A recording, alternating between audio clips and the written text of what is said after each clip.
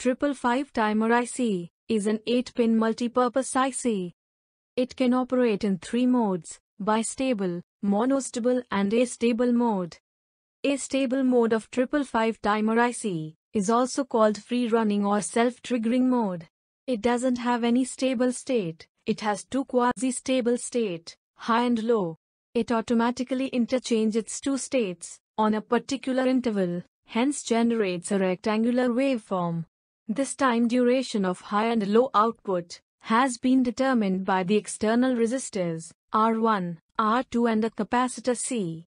Astable mode works as an oscillator circuit, in which output oscillates at a particular frequency and generate pulses in rectangular form. Here is the practical demonstration of the astable mode of 555 timer IC. We have connected an LED to the output of the 555 IC. In this circuit, LED will switch on and off automatically with a particular duration. Output high and output low duration is determined by the resistors R1 and R2 and capacitor C. On time, off time and frequency can be calculated using these formulas. In monostable mode, the 555 timer outputs a single pulse of current for a certain length of time.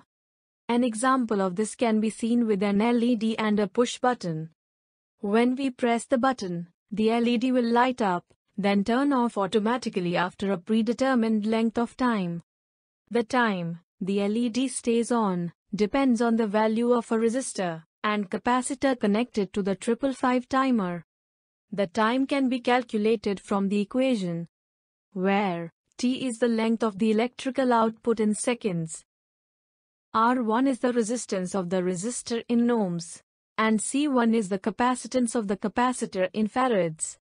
As you can see from the equation, the length of the electrical output can be increased by using larger resistor or capacitor values.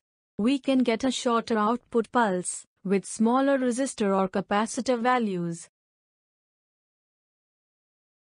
In bistable mode, it works as an on-off switch. If we press the first button, then it will give a high output. If we press the second button, then it will give the low output. This was the basic introduction of 555 timer IC. I hope you enjoyed the video. Thank you so much.